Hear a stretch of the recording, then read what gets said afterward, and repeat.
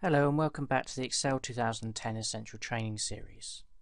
Before we begin, make sure you've downloaded this spreadsheet by clicking on the Tutorial Files button below.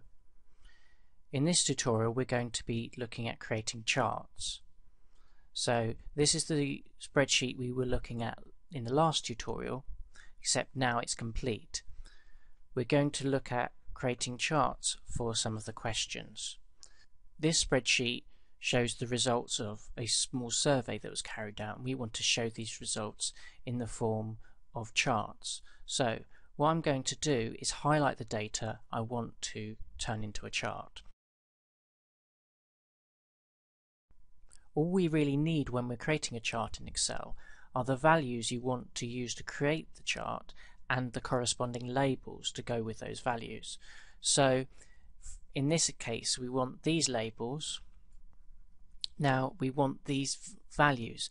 So if we want to highlight two separate areas of a spreadsheet, what we have to do is hold down the control key. So I'm going to press control and then highlight the second area. So now I've highlighted the labels and the values. I can then insert a chart by going to the Insert tab and choosing a chart type. I'm going to insert a pie chart. Click on the one you want, and then you can put it wherever you want it to go. It's very important always to add a suitable chart title. So I'm going to choose a layout with a title. So let's go with this one, and I'm going to type the title. Now I'm just going to put the question. So it was, how often do you buy DVDs? Okay, so that's the first chart.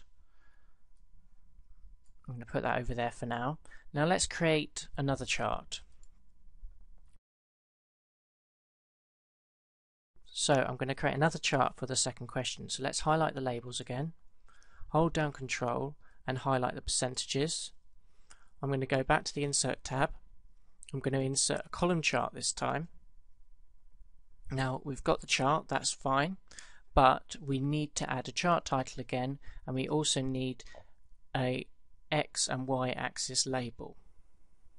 So let's choose a suitable one. So this one has got all of those, so let's give it a chart title. So how often do you buy CDs? And then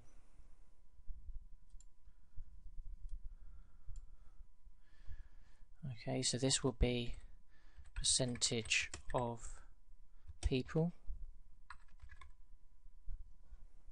and this one will be frequency,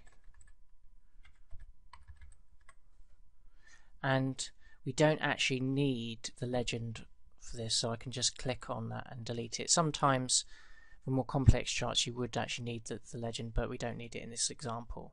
Okay, so there we go, we've got two basic charts. Have a go at creating some suitable charts for the next two questions.